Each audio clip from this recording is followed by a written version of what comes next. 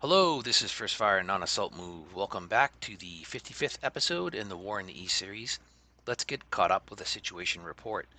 It is now the first week of August. We have advanced 2 turns. We did turn 110 and 111 off camera. Most of the action was pocket cleanup and getting our forces back to the front for continuing offensive operations. Let's start with Army Group North. No change along the front from the Leningrad sector all the way down to the Moscow sector. What we did do over the course of those 2 turns was a lot of administrative actions. Look here, we're down to 303 admin points. A large part of that was reassignment of our Corps headquarters to Army headquarters. Now there's a nice contiguous uh, row of our Corps headquarters along with the attached divisions associated with the appropriate Army headquarters. Now the headquarters are all lined up, same color down here as well. We are getting a little low on admin points, so it's not complete. We are going to do a Corps headquarter, Army headquarter realignment. We'll continue with that, but right now it's looking pretty good. As far as activity along the Leningrad sector all the way down to Moscow sector, really there was nothing to report. No attacks, no Soviet attacks. The 2 turns that were off camera, the Soviets followed pattern, no attacks, very limited attacks, a lot of bombing runs, and minimal movement because there wasn't much activity along the front for the Soviets to react to that. So it was kind of a static 2 turns that we executed off camera. Let's go down to the Moscow sector. No change here as well. Nothing to speak of as far as Soviets challenging the bridgehead over the Volga here, and the same can be said along the Moscow sector. Let's start talking about pocket cleanup. It looks so much nicer now, and wow, isn't this such a difference after a handful of turns where we are all lined up on the west bank of the Don with a host of Soviets defending Verozna. Now it is all cleaned up, and our forward line of troops is fairly advanced eastward, at least from the south of Moscow. Then we have that ridiculous bend all the way up to Leningrad, which we have to address at one point. Let's talk losses real quick, because that's pretty important. We're not going to show it here, obviously, because of the past 2 turns. We don't reflect any of the losses from the past 2 turns on this screen, but we can look at the totals. The Soviets are now almost at 13 million. Tanks getting there to 50,000, and that's one of our goals to achieve. Let's look at destroyed units. This is a even more gruesome tally that we have inflicted upon the Soviets since our spring-summer 1943 offensive has started. If we go back to turn 106, that is 6 weeks back, that puts us through July into June. Well, actually, we did some offensive operations in May. We could go back here. That's another maybe 10. We'll do that. Okay, we'll say back to 105. Turn 105 puts us kind of late May, where we did have some offensive ops and we did destroy Soviets, as you can see here. Doing the count off camera, not including support elements that are not represented on the battlefield with counters, we've destroyed, it was 118, we're going to add another 10, 128 Soviet formations, a mixture of division and corps level formations, 118. And that is really from May into July. The first week of August, we haven't conducted any attacks. This first week of August, we've done several moves where we're at the point where we're going to start attacking. I just wanted to capture where we are with the first week of August before we do any more attacks and get an update, get caught up where we are. This is even more more gruesome tally than really. We were up at 130, excuse me, 130, 140 formations destroyed during 1942 to include the winter offensive. Right up until January, we started to count, I believe. This is quite remarkable for the Germans to achieve that. 128 Soviet formations off out of the order of battle. Germans will not face them any longer. What we're looking at now is the Germans back to the front, getting back into attack positions, ready for the next stages of the spring-winter. Spring-summer, now summer really, offensive. It's August now, and let's look at the order of battle. I forgot to do that. The Soviets have dipped down low, almost mid 5 millions in manpower, an indicator of the damage and the losses we have inflicted upon the Soviets since 1942, the colossal losses inflicted upon them. And the Germans continue to climb. 4 million, we're up into 300,000 range, maybe get into the 4,400,000 range next. Holding strong, 10,000 tanks. Soviets are still churning out. Soviets still have at their disposal a wide range of factory locations that are far, far east in the heart of the Soviet motherland, out of reach of German forces, and they're churning out the tanks. But as soon as those tanks get to the front, we are destroying them, and they still dwarf us fairly significantly in aircraft. This is the most telling right here, down to 5 million. And if we count Axis minor allies, that's right around the range of 1 million. That puts us up at 5,300,000. We are almost equal in manpower with the Soviet Union. That is very symbolic of what the front is looking like. That's a segue to the next stages. We want to encircle this portion of the Soviet front. Starting from here, this will be one of the axes of advance, break out and link up with this southern axis of advance right around in this region, just to destroy the Soviets here to further weaken the southern approaches to Moscow. Later, we may look at how we're going to destroy the Soviets within this sector, and the next obvious location for us was to straighten out the front and make it a straight shot from Rostov all the way up to Tambov here, and then we want Ryazan to, that will also, encircling these Soviets will also make a straighter line, a straighter angled line up to Ryazan, and make us be able to assemble forces to an even greater extent than we are now, the more we shorten these lines. And this is a salient that's developed. The Soviets are pretty tough down here.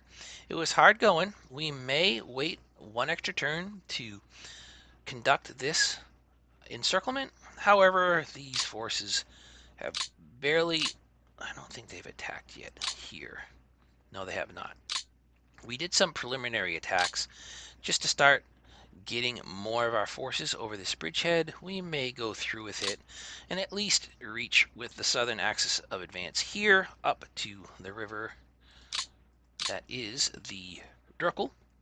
Get over the Durkle River and link up South Bank, North Bank. We have easier going coming from the north, and we have enough combat power and mechanized formations to achieve a link up. Let's just get this done. It's the first week of August. Summer is on. We're on the back half of summer. We have to be mindful of that. Let's get as much done as possible. And here we may, once link up is achieved, we may have a one-armed pincer and try to encircle this grouping here to even straighten the front out further. And that catches us up to the current situation report on the front. What are the next steps for the Germans after we do these next attempted encirclements of the Soviet forces? We want to continue to destroy the Soviet field army. In the process of doing so, we find ourselves further and further east, at least south of Moscow. And there are some cities that I haven't even really considered in the realm of possibility that are eastward. And the more and more Soviets we destroy south of Moscow, the less and less there are of them, and the more east we can go. There's really a drop-off as far as strategic objectives. When we get down into Stalingrad, there is nothing, a gulf of a steppe, just all steppeland and open area just to consume German time and resources to reach some objective like Stalingrad. If we were to go that east and Saratov and Penza and Saransk, cities that I really have never heard mentioned ever in all the history books, World War II Eastern Front history books I've read, are Zamas, Murom, Vladimir. Nice. How far more east do we go? I don't know. Destroying the Soviet forces kind of is the second order effect is we're going further east, and we find that, apologies, little interruption, on the note of going further east to secure some of these strategic objectives, these cities, greater and larger cities. Let's look at our victory points, which have not really climbed very much after we did seize Voronezh and Litebsk. We're up to 218. Marching into the mid 200s is where we're probably going to end up at the war's conclusion.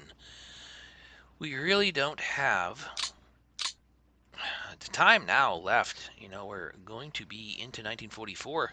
It's pretty late in the war before you know it, and that means we would have to occupy so much of the map to get that auto victory. I really wish somehow factored into victory point collection was the destruction of the opponent's field army, which goes a long way towards winning a war, not just holding a city. Anyways, that is how it's going to play out more than likely. We'd love, just for bragging rights, to take Moscow. I think the more we destroy the Soviet field army, it's going to be more and more achievable. That's going to require a heavy lift to bring a very sizable attacking force to the north here. This is still an idea to attack here. That will provide the dreaded encirclement, the operation that the Soviets fear the most, the encirclement. That means we have to get it over the Oka. We have to have a bridgehead over the Oka. And I think once we get Ryazan, we'll be established here, hopefully by the end of August. And remember, we can attack well, very well, during blizzard and snow conditions. So offensive ops are not going to halt unless there's mud. And the Soviets have defense in depth to an extent. Really, it's in and around Moscow. Here to the flanks, it's a little lighter. That could be an option. What's left for the German army south of Moscow? Really, where do we want to go? I don't think we want to go much further east. And once we clear out this force, we only have a thin line of Soviets here to really destroy. What gain would there be in that? We could again make even another encirclement, almost mirror image of what we did with Voronezh across against all these Soviets here across this breadth of the front. That could be an option. Ideally, we just want to straighten out the front so that it's a straight line all the way up to Tambov. And that means destroying the Soviets here, which would be another logistical move to have the combat power to destroy the Soviets here in an encirclement type maneuver. And that is about it to discuss for now. Looking pretty good. Chasing off partisans, getting reinforcements. Oh, one little note.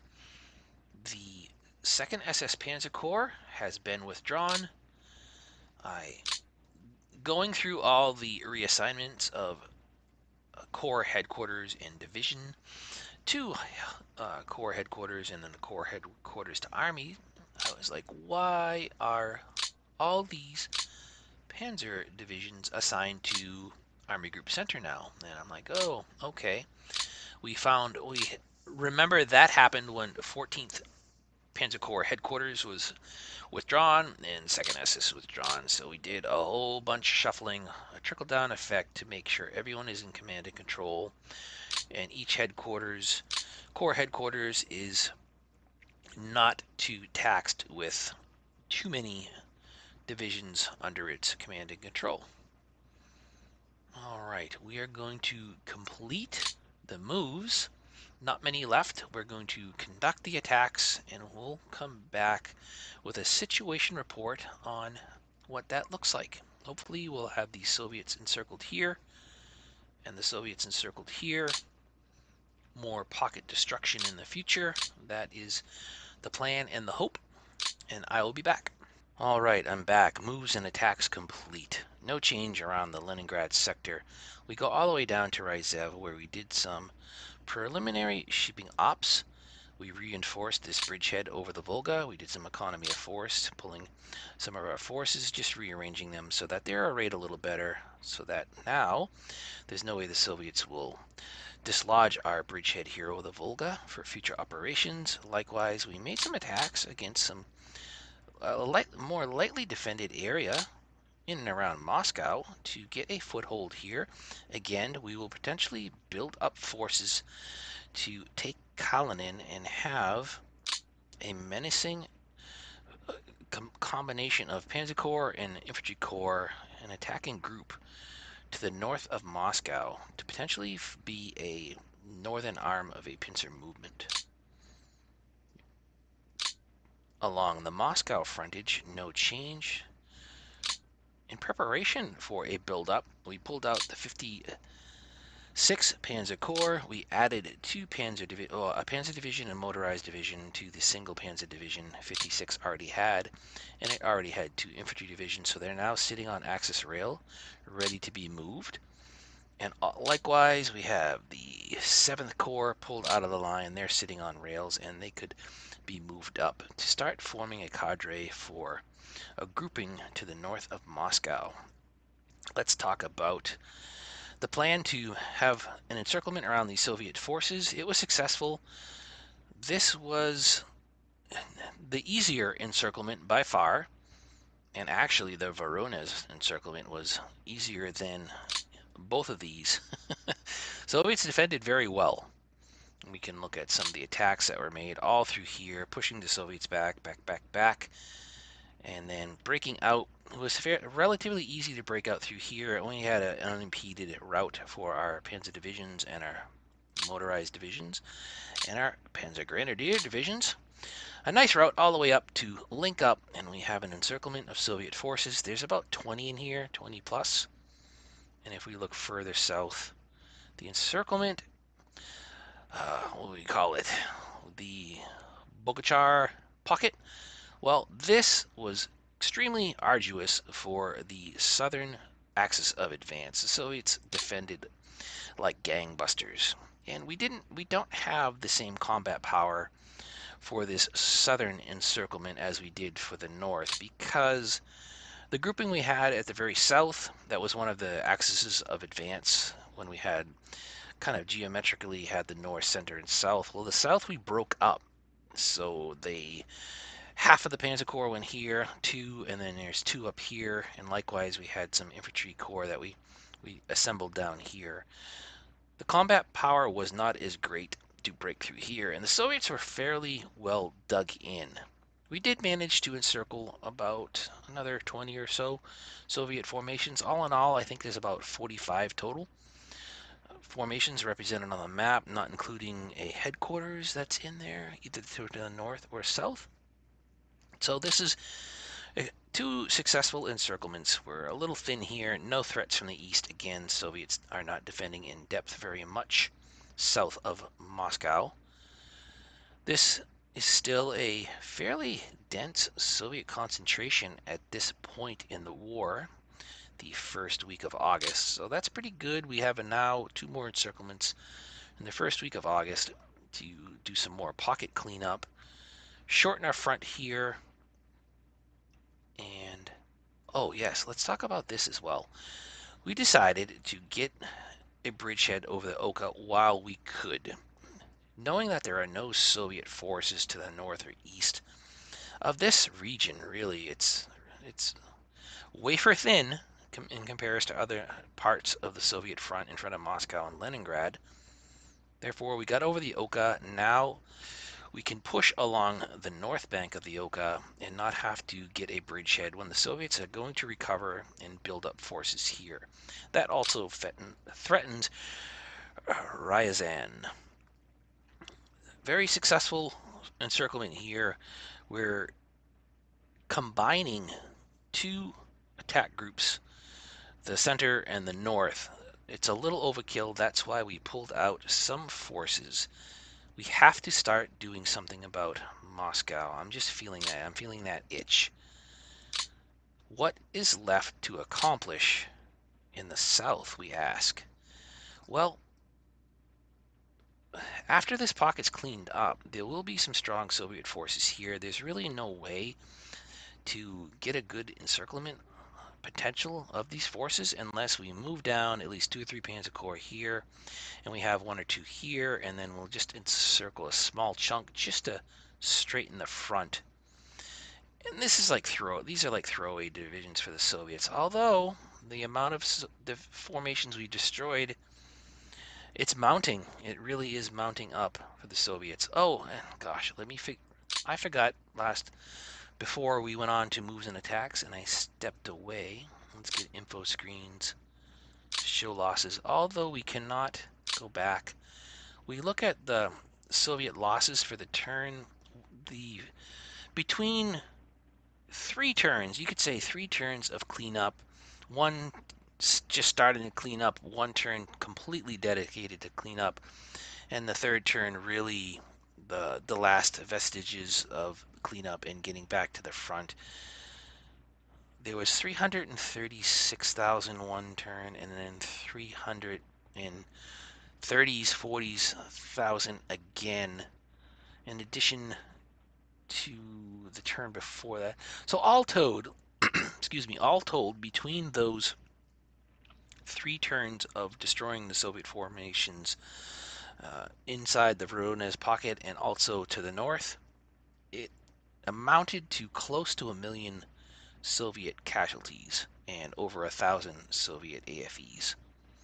That's how these figures spiked here, and that's how we drained some of the Soviet order of battle figures here as well.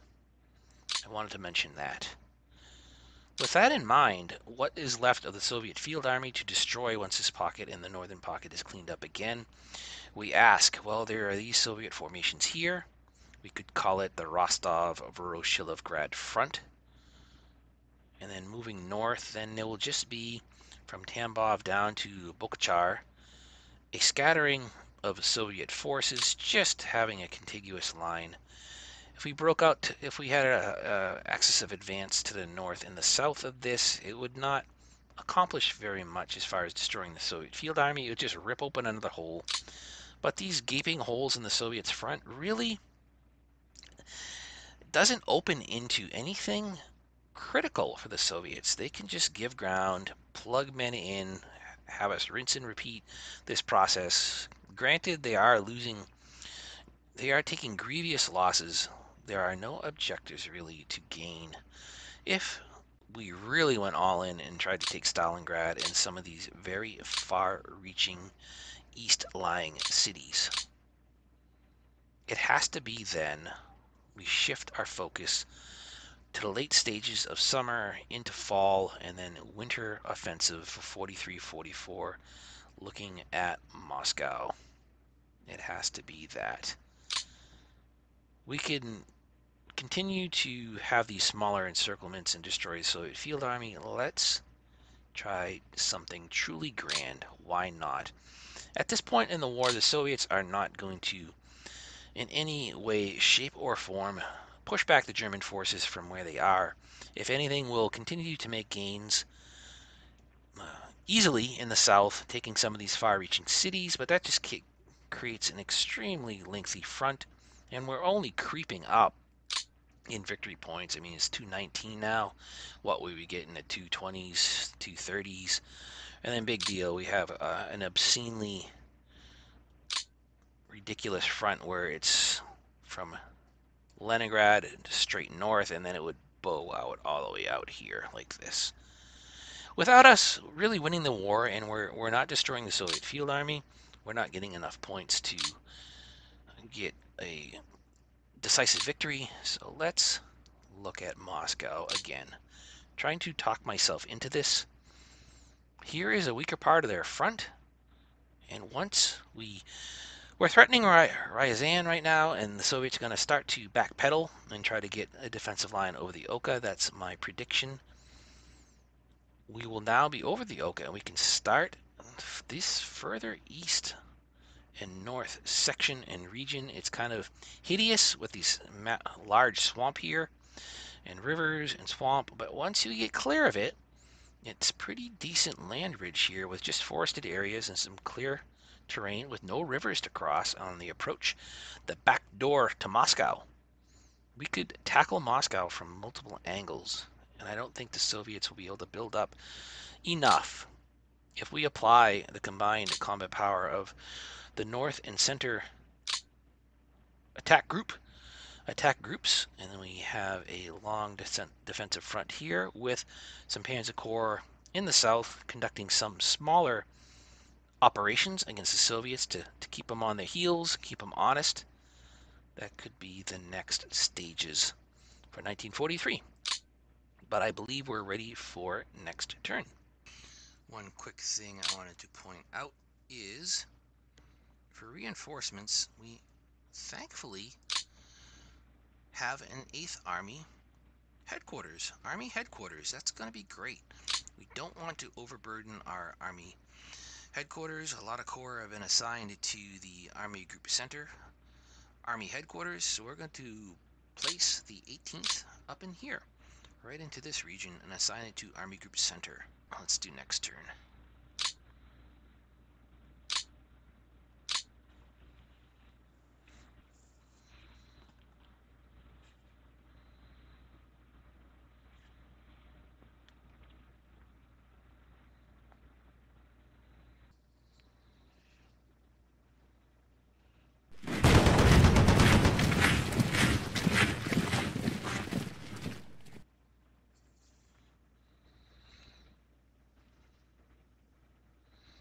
Alright, back from getting bombed relentlessly.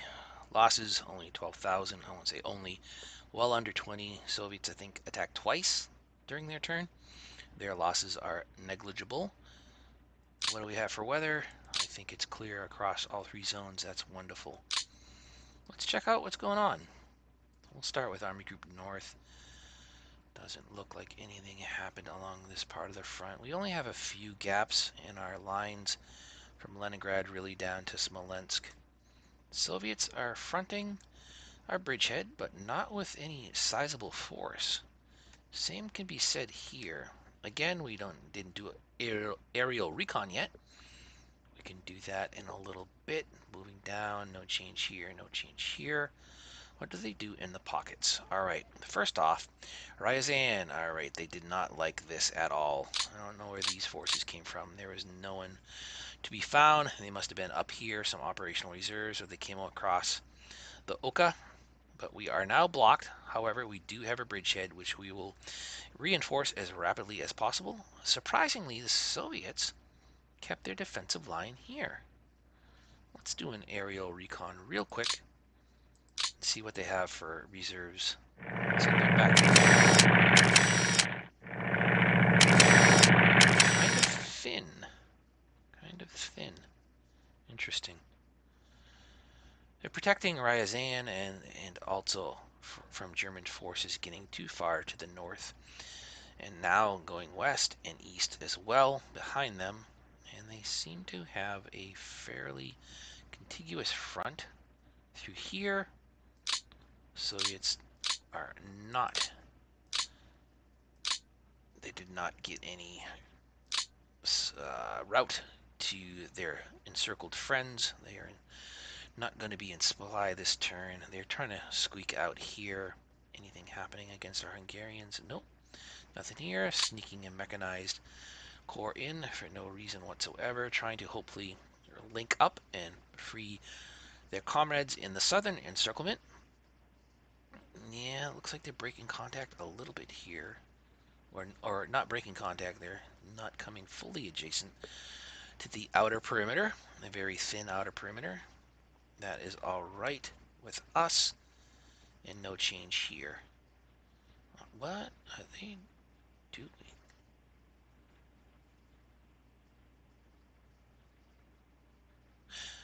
I did not. I admit I turned away during the bombs, but I don't remember this happening. All right, how did they get through? How did they get through? Interesting. Are we cut off? Oh my God, we are. The Soviets encircled us. All right, we're gonna have to do something about this. Hurrah for the Soviets! They actually encircled German forces. All right, that's interesting. Very well. I didn't see what happened. They must have made one of our. Well, we can see. That's dumb, but no, there's no attack here. We did not have a gap here, did we? How did we? I'm perplexed. I really am. What happened here? Anyway, we'll figure it out. All right, so Soviets up here in this region, they're strung out a little bit, a little condensed, and this turn, like I said, for this episode will be a quick one. We'll just do a lot of pocket cleanup here into the south, and we have to relieve Rostov. Rostov is really encircled. That is Soviet zone of control. Well, it's contested, but still, we can't trace supply through there. All right. All right. Did they try to sneak out west here? No, they didn't. Just here. Oh, they're sneaking through here. That's all right. And no other leaks. Yeah, right here. Okay. Pock up cleanup. More moving our forces back to the front as we destroy the Soviets in these encirclements. All right. I'll be back with moves and attacks complete. All right. I am back. Moves and attacks complete. Let's get a sit rep. No change along the Leningrad front all the way down to where we started to make some attacks again in the Ryzev area. Pushed back the Soviets fairly successfully here. Didn't have the movement factors to occupy the hexes that we forced the Soviets to withdraw from. Here, though, the Soviets did not budge. We tried to attack a couple of times, and they held strong. However, we did start the beginnings of our troop buildup in this sector here. A lot more combat power available for the next turn. So we should be able to push these Soviets out. And we look bordering this attempt at a rupture in the Soviets' line are very strong Soviet defensive positions. I believe these are all probably, no, they're not fort level 3. Well, that one is, and that's a 2. Very strong. We're going to continue to accumulate forces here over the next week or two in an attempt to break out towards Kalinin and get a menacing group of Panzer Corps and Infantry Corps to the north of Moscow. No change along the Moscow, the immediate Moscow front. In tandem with a breakout here and having the development of a pincer to the north, let's look what we were able to achieve. Let me scroll over here. Sorry, 2 monitors sometimes makes it a little jerky.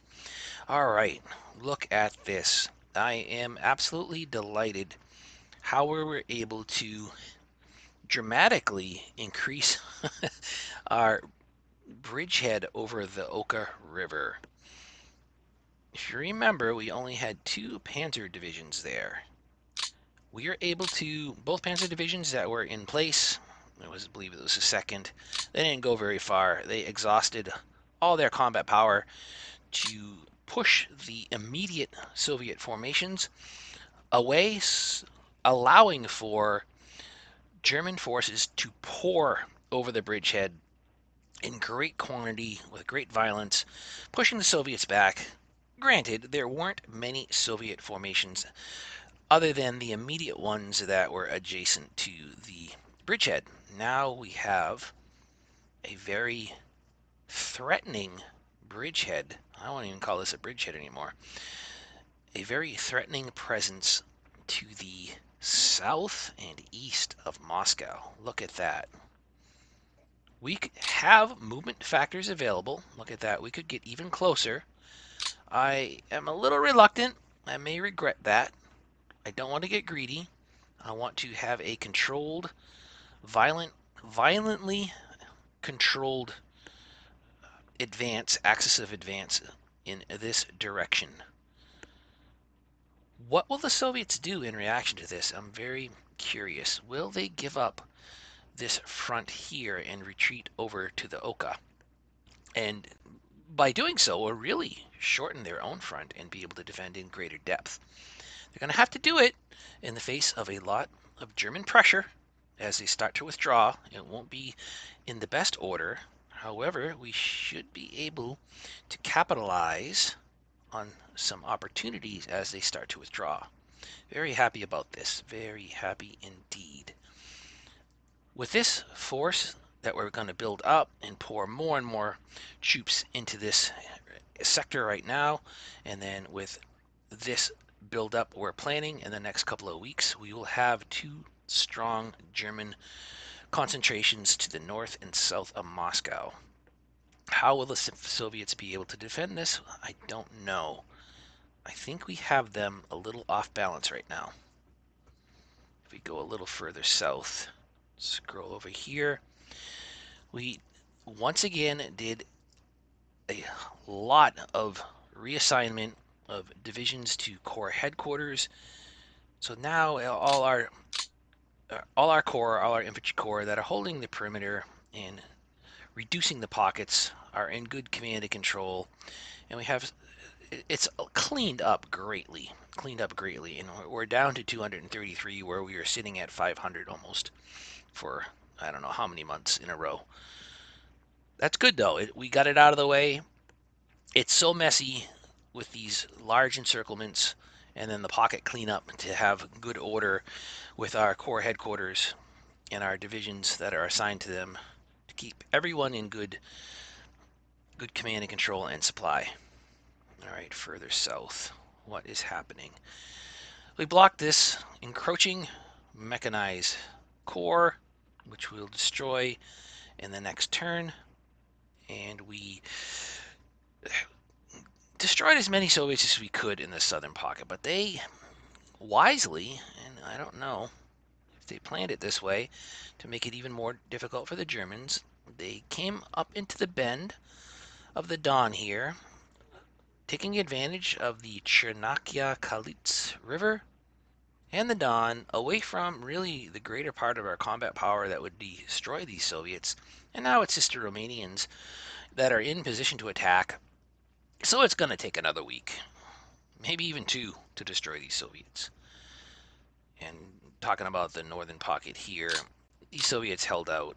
Very dogged defense. Fort level 2, 3 corps in each. Not easy to destroy, and we exhausted a lot of combat power destroying the rest of the Soviets that were in this pocket. Next turn, we will destroy these Soviets, and hopefully most of the Soviets that are in here.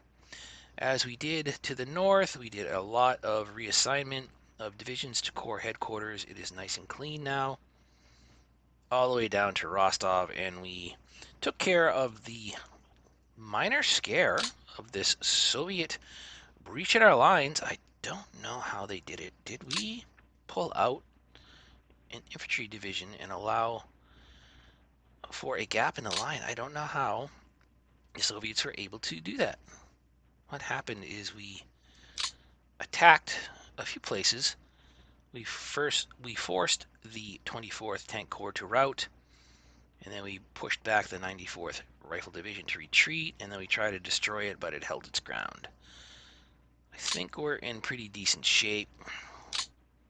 Soviets have two mechanized and tank corps here to attack again, but I don't know if they have the...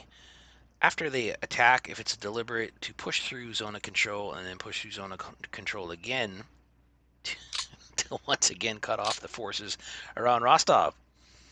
Once this is cleaned up, it's a mess still. We did as best as we could to clean this up. We do have 9 in total mobile formations, a mixture of Panzer Grenadier, Panzer, and motorized divisions within this region that are part of Army Group South. Where are we going to apply that combat power? I'm not entirely sure right now.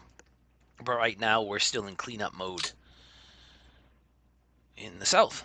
And the Romanians, no change. We haven't talked about the Romanians for a little while. Just staring down the Soviets in and around Sevastopol and this little neck of a land bridge here in the Crimea. No change at all.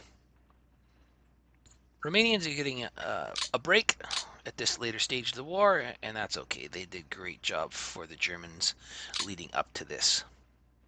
And that is really the sitrep. The biggest and most important news is this right here. How will we capitalize on this?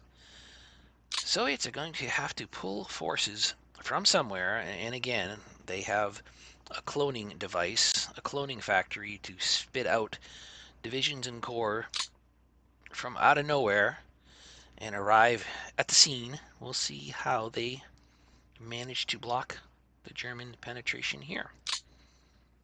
They can't do that everywhere, and now we have a great buildup of combat power combining the center and the northern groupings that were part of those encirclements the past couple of weeks. We have moved down also 24th Panzer Corps onto the rails. One straggler division is up here. They're on axis rails, and I believe we're going to at least move 1 or 2, maybe 3 to the north, although we don't have 56 is already kind of strapped out. We may pawn off a couple of the infantry divisions assigned to 56 so that it frees up some command and control capacity, and we'll rail up another pair of panzer divisions to make the 56 very strong, just continuing to build up. And that's about it. That is the sitrep. Pretty good. More pocket cleanup in the next week and exploit this breakout further. All right, we are ready for next turn.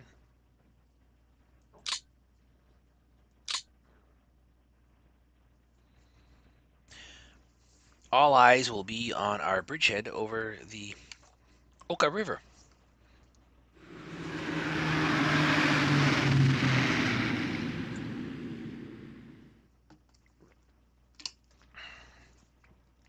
If there's nothing really to show for the Soviets' turn, I will cut to the chase and we'll get to the Germans' losses.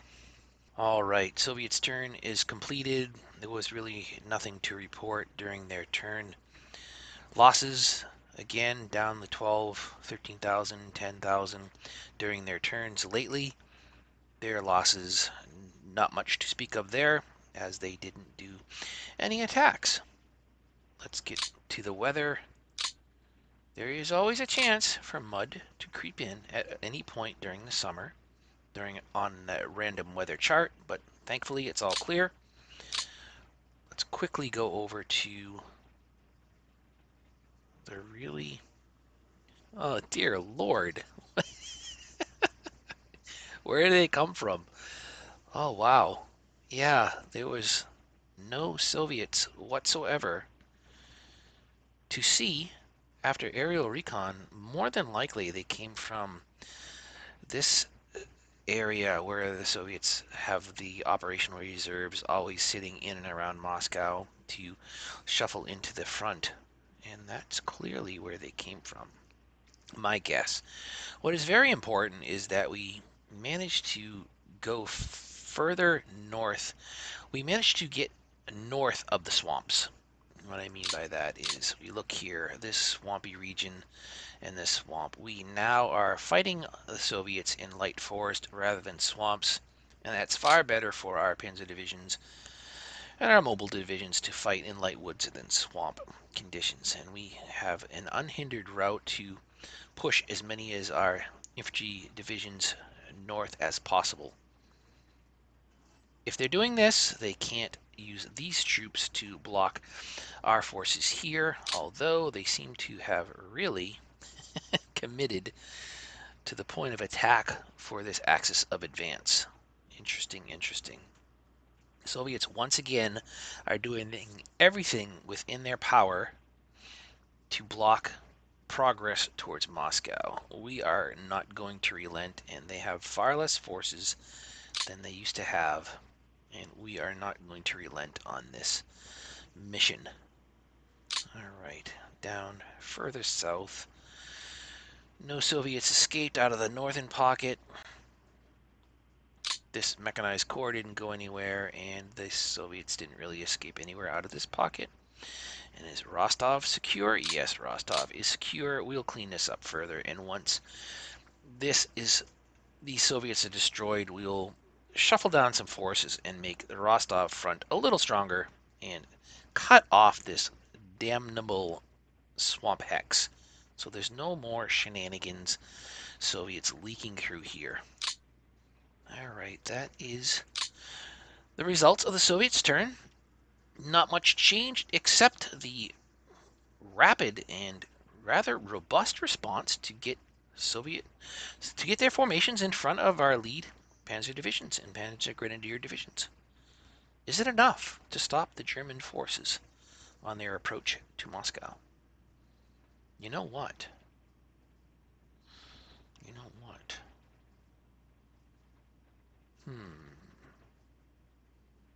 Rather than continue to push towards Moscow, maybe surprise the Soviets and cut off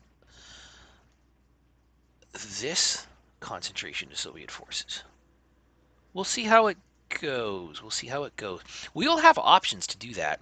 Should the Soviets not pull out, I imagine if we get about to this point and they really feel the pressure in their rear area, then they're going to pull out and concede Ryazan. No change to the north either, I imagine. Yep, all right. Thank you for watching. This is First Fire Non-Assault Move Out.